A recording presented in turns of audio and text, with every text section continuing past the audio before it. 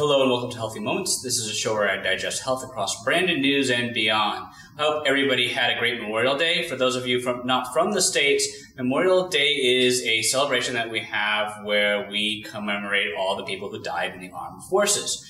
This holiday originally started off as being called Decoration Day and was created in order to commemorate Union soldiers after the Civil War. Now let's get on with the news. Have you ever put a donor sticker on your driver's license? It may be meaningless, and here's why. Thousands of donor livers are being thrown out every year just because they're too high risk for fatty liver diseases. Most of the livers that are being thrown out are from people over the age of 40, people who suffer from obesity, which is being over 30 pounds overweight, hypertension, and diabetes. So if you're serious about donating your organs after your death, you might consider having healthy ones, because otherwise they will be discarded. Moving beyond contemplation and really starting to get active and making lifestyle changes will make your life much better, as well as be able to help other people around in your community and in the end help others live on. The next article immerses you in the lives of a couple both diagnosed with schizophrenia. Now, the article talks about some of the symptoms that were used to diagnose these patients, and I'm not going to mention them because A, I don't want you to self-diagnose, and B, a lot of these symptoms go across multiple mental illnesses. So if you're feeling unwell at all or you are in question about your mental state, go see a doctor immediately. There's no time to waste. This article concludes with the fact that being undiagnosed completely ravaged and destroyed these people's lives. The fella in this article wasn't able to see his kids for decades, and when he did, after one meeting, they never really got back in touch with him. So I really suggest that you take your mental health seriously. It's all you got.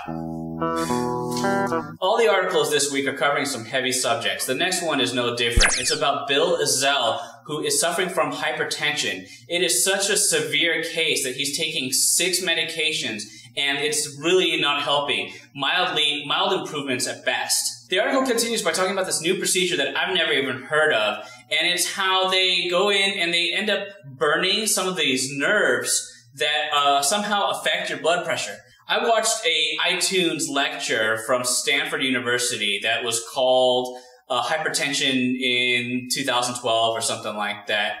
And it didn't cover nerves as one of the key factors of high blood pressure. Anyway, a link to the article is in the description below, as well as my notes from that lecture, which are a few pages long. It was a long lecture, and it was very informative. If you are suffering from hypertension and are looking for a good source of information, or just pursuing more current information, click on the links in the description below. I want to finish off with a light article, and luckily the featured articles on my website are generally pretty light. Today, I just posted my current workout. It's a workout I've been developing since I moved here to Arizona. It's been about 2 or 3 weeks in development. Don't know if it's done yet, but it's been really killing me, and I've been really enjoying it. It's posted in the links below. Definitely not a beginner's workout. There are other workouts in the workout section of my website, but if you're just interested in seeing what some more intermediate stuff is, go ahead and check it out.